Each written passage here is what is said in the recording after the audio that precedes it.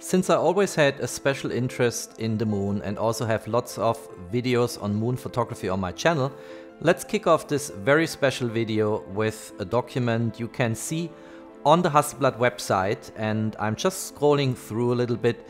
You see here, this is from September 1969 and is about the first camera on the moon, which indeed came from Hasselblad. And there are lots of informations here. I can only recommend to look into that document and read it and go through it, because you get a lot of details on that Apollo 11 mission, which was the one where mankind for the first time sets their feet on moon ground. And you see here in particular in that article that NASA had chosen Hasselblad for space photography. That's something unique, and clearly that's the background of the camera I'm going to discuss in this video. Lots of photos here. The first footprint on the moon, which is famous and can be also found on special edition Omega watches, the lunar spaceship here, and the name clearly, the eagle has landed, as you see it here. That was the phrase Neil Armstrong sent back to Earth when the moon landing was a fact. Quite nice here, lots of material, lots of things to digest, but most importantly it shows at the very end of the document some of these Hasselblad cameras which were used. So here for instance is a film back which was mounted on the camera body and is now replaced by a digital back. And you see it here in one of these footage photos from back then. And here you see the typical setup of the same type of camera I'm going to introduce in this video. Beautiful cameras, a rich history, a very special event, and a perfect moment to kick off the video.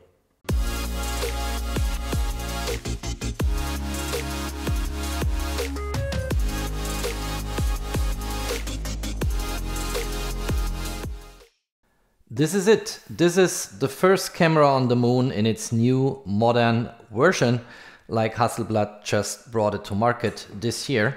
And if we open this up, it's a very nice packaging. So here we have the digital back. This is the actual camera body. And then there are accessories. So we're going to look at them now and also assemble the camera and also go for a first shooting, of course. So let's take out the digital back first and let's have a look at that. It actually looks kind of very similar to what people might know from Phase 1.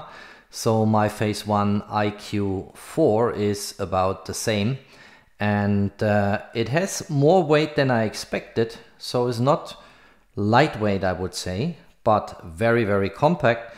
Here is the display, of course. So you shoot this most of the time at the waist level. And you just have certain positions here, which also lock in. You see this?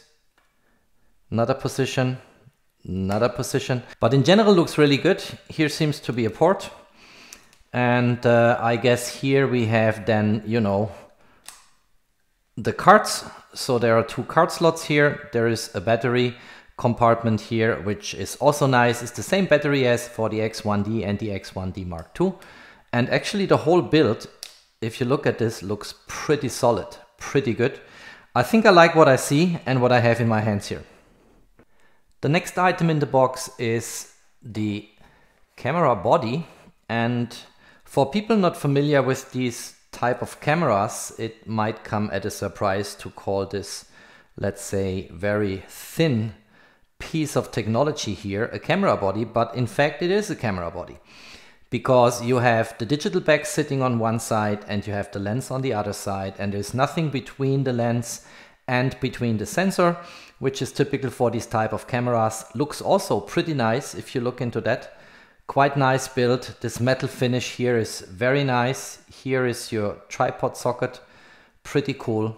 I think I like, again, what I'm seeing here. Let's see what else is in the box. So here is something else. I guess that's a manual. It at least looks like a manual. So here is a frame sticker, and then you have all kinds of quick start guides. That's nice. And let's see what we have here. I guess this will be the charger. Of course, I already have a charger for these batteries because I own the X1D and the X1D Mark II. So this is basically the protection for the battery if you have to carry it. This is a shoulder strap here, also quite nice. And what else do we have here? Then we have here, this is a cable. There's a USB cable here. Nice. That's it. Box is empty. And then we have here, so I was wrong with my charger. Here is actually the typical mobile charger from Hasselblad with a USB connection here. So you connect a USB cable and then it goes with a USB-C into the camera. And then here is something else. Let's see what that is.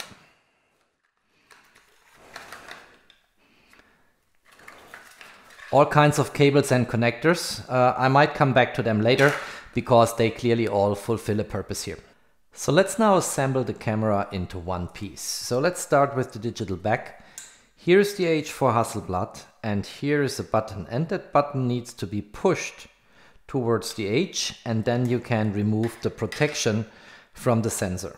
So here's the sensor, and the sensor is the same as in the Hasselblad X1D and X1D Mark II. It's a 50 megapixel sensor. According to DxOMark, it's the best sensor currently available on the market, and that is the first component. The second component is the camera body here, and this is actually very simple. There is some mechanism here where you can just push it down and then basically release the protector. And here, of course, you have the same as with the Hasselblad lenses on the X1D and X1D Mark II. You just lift it off. Then you have to assemble it here. So, and again, push that button until it firmly sits. And now the camera body is connected to the digital back. Now we take a lens from the XCD series. So this is the XCD 45. And let's assemble this. And it's always the same with Hasselblad. If you have the red dot needs to be at 12 o'clock. So let's lift this up. Let's put it at 12 o'clock. Let's rotate it until it firmly clicks. And that's it. That's the camera.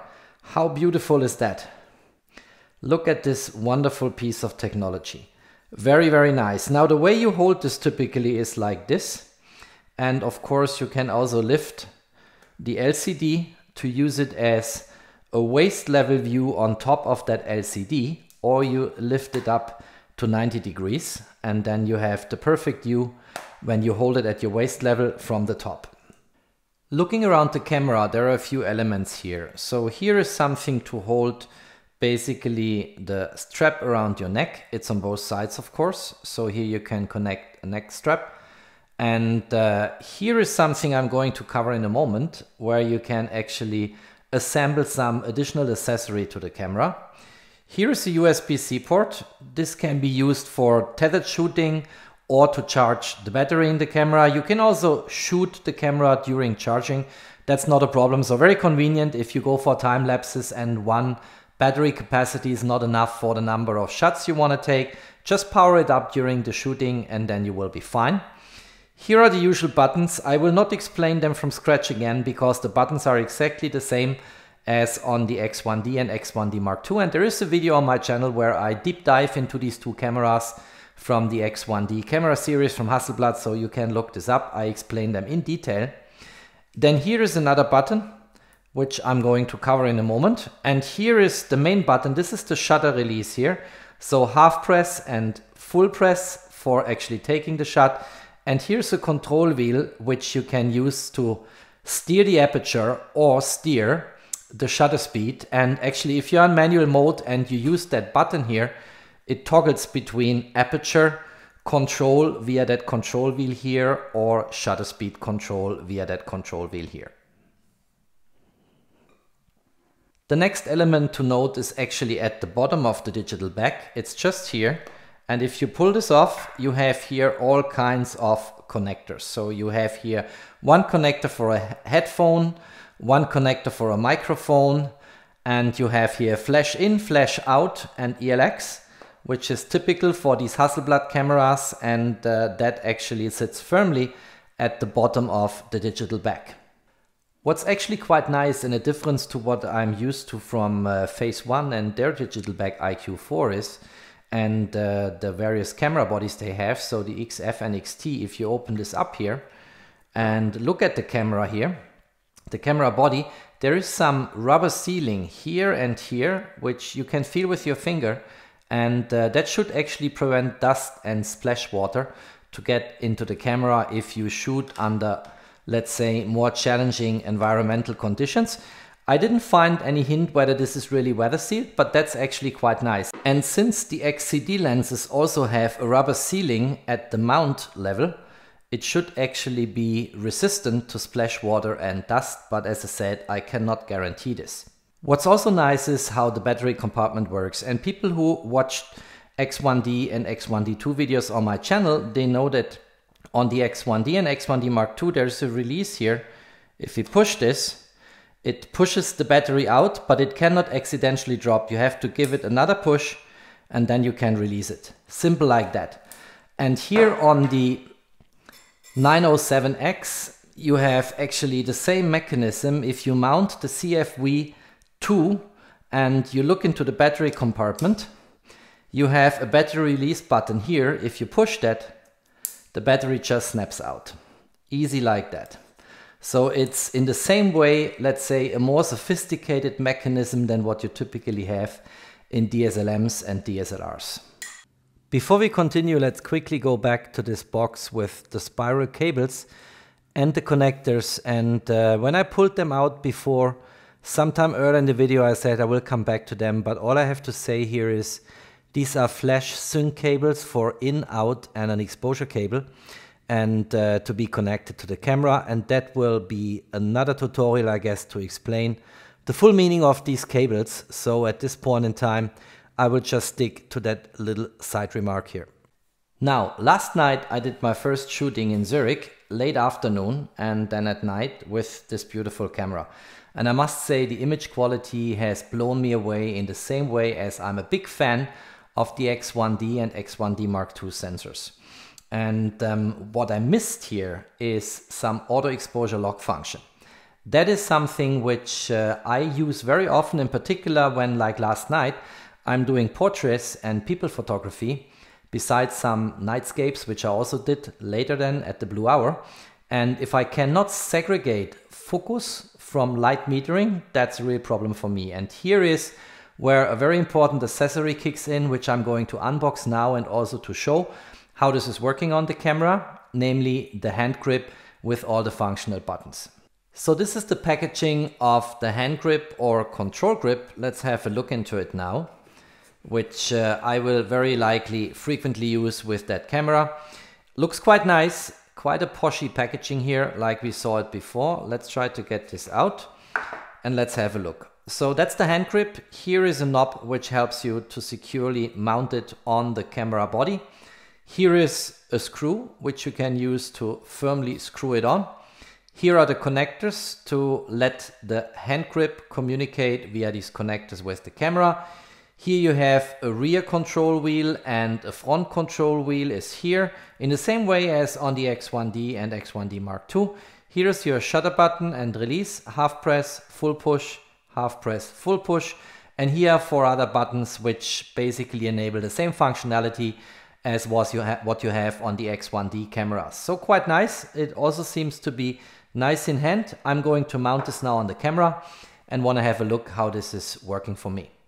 To mount the hand grip, you have to make sure we don't mess up the knob and the screw. And this is easily done in the following way. Get the camera body, get the hand grip, place it on top, make sure the screw and the knob are matching,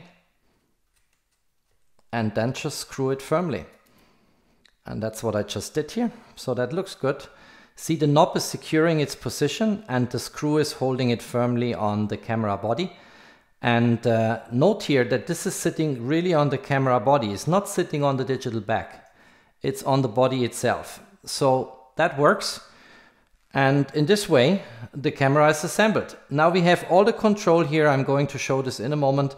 We need and we are used to from the X1D and the X1D Mark II. And you can also hold it in this way. It's quite nice. This is very stable. There is nothing to fear. You can just hold it in the way you would hold a normal camera. There are 2 more things to note on the hand grip. First of all, if you look at the hand grip from here, here is a joystick. And it has 4 directions, actually all directions, and you can also push it like a button. This is something new on X1D type cameras. This is not what we had on the X1D Mark II or the X1D. No joysticks, just the control wheels, rear, front, the buttons, no joystick. Here on this hand grip we have a joystick, and I think also it's quite operable here. It looks really good and is very convenient. So you can basically use the joystick to control all kinds of things. I'm going to show this in a moment. The second thing to mention on the hand grip is portrait mode. And if you would not have that hand grip, holding the camera like this is very inconvenient at the waist level, because if you have it at the waist level and you tilt your display, you have full control from the top looking at the camera. But what are you going to do if you want to do portrait orientation? And that is not working with the hand grip now. That's working very, very nice. So you can do it in this way or you can do it in this way, but then you have full control over portrait mode. And without this control grip, I think a portrait mode shooting with that camera is really painful, if not impossible. The last accessory I want to show for this camera is the optical viewfinder, and that's this small box here. Let's see if we get this out.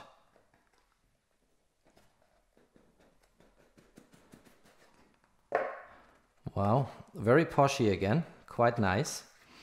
Here we go, that's the optical viewfinder, and let's get this quickly out here. So this one here will be mounted on top of the camera body, again, which is the 907X, whereas the digital back's name, as I showed before, is the CFV Mark II 50C. And then here is the viewfinder. And it's really an optical viewfinder, an optical element. And I will try to show in the camera in a moment. This has 3 frames, one for a focal length of 21 millimeter, one for a focal length of 30 millimeter, and then for 45 millimeters, all calculated for the medium format sensor we have in these cameras. And that optical viewfinder, of course, is also a very useful accessory, and I can recommend buying this. Unfortunately, all the accessories for Hasselblad, in the same way as people notice on my channel from Leica, is painful for your wallet. So the hand grip is expensive, the optical viewfinder is expensive, even the batteries are not really cheap. So if you want to enter the system, it is not a cheap pleasure. So the way you connect these 2 elements here is you look at the side which slips into that port here, and then you have to push the buttons here and just push it in firmly, and then it's secured. So now it's ready to be mounted on the 907X camera body, which I'm going to do now. So let's take the camera body and let's get the digital back removed for a moment. So like this. And now you can here actually remove that plate with the Hasselblad logo and can push in instead that optical viewfinder here, which is very firm and secured then in it. So it's also sitting on the camera body. You see this here even better than before. The control grip as well as the optical viewfinder are sitting on the camera body, not on the digital back. And now we can mount this back and assemble the camera. Let's just click, and that's it. And now I think the camera system is complete. So we have a beautiful optical viewfinder, we have a control grip, and that makes the camera a bit more spacious, of course, but also looks very nice, is a very eye-catching design, and the functionality is just great. On the menu and the functions of the camera, besides what I said on the mechanics and all these elements here, like the control grip, there is not much to say. If you just watch my video, which I posted as a comprehensive review of the X1D and X1D Mark II. Link will be down below in the info box. You will get everything to know what you need to know about that camera, because it's exactly the same. You switch it on by pressing and holding that button. And it's as quick in booting up as the X1D Mark II. It does not have that lagging like the X1D. And then you have all the functions here in the same way as what you have on the X1D Mark II. You even have the intervalometer. By the way, there was a firmware update just came out some days ago, which I installed already on the X1D Mark II, and it's the same on the 907X with the CFV Mark II. So you can actually do much more now with interval timer for time lapse. You have exposure bracketing here, you have focus bracketing, all these functions. What is nice is the joystick. So if we go into live view, you can now move your autofocus field with the joystick. And I think you can see this here. Let's go to some dark areas because then you see it better. So quite nice in all directions. If you push it, it will go into magnification, but these buttons here, they are customizable in the menu system. If this is too big for you as an autofocus field, you can also customize this. Just go into the menu, go into focus, and then here is autofocus point size. You just go from large to, let's say, small, and this is a much smaller rectangle now. And you can move it around. It also gives you more autofocus points, which is quite nice. So there are lots of things to say here to that camera, but since I have this comprehensive review already on the X1D and X1D Mark II, I will skip that part and come now directly to my shooting experience, showing sample images. And I should say I enjoyed that shooting last night in Zurich million times. It was fantastic going out with that camera. It's one of the best shooting experiences I've ever had, and combined with that excellent sensor with 50 megapixels in that, I would say, absolutely special camera, made really my day yesterday. So let's kick off with samples and shooting impressions. I don't wanna fall for you, oh no, but you make it so hard. Watching you dance all night, baby, is making me fall hard. Trying to take a deep breath, but I just can't control my lungs. Ooh.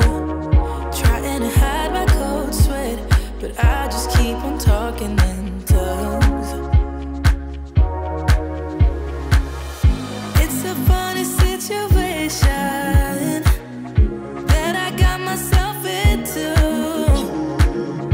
I can't help my own frustration. I like it. I think I like it. Got nothing to lose. Cause I think I like it. Tell me if you like me too. How can you move the way you do? It's making me crazy, yeah. You're moving just like you own the room. Make it look easy. I wanna take you away to somewhere we can be by ourselves. I see you looking my way, so maybe it's not all in my head. It's a funny situation that I got myself into. I can't help my own frustration. Cause I think, yeah, I think I like it. I think I like it. Got nothing to lose. Cause I think I like it. Tell me if you like me